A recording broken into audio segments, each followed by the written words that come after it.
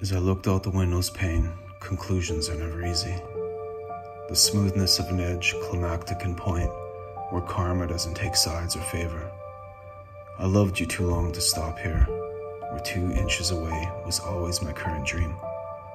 I crusaded for a limitless hostility, where I'd nurture all of you. And if I photographed my heart, would you press the print and freeze time, holding the arms of every moment? A poet I became to live forever like the complexion of these pages.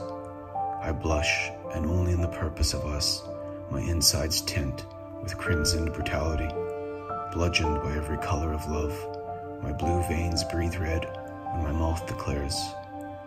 A masterpiece, my life's work, tied with the loose hairs from your brush, to bind and secure our existence.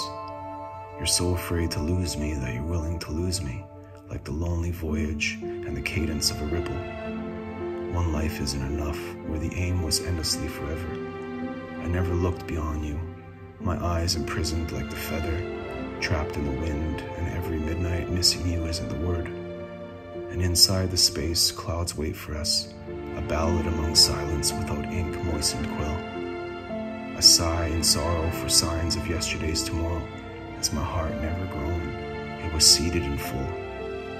A young knight will grow forever old, carrying a sword to defend his heroine, for the dependency enslaved and craving of his appointed queen.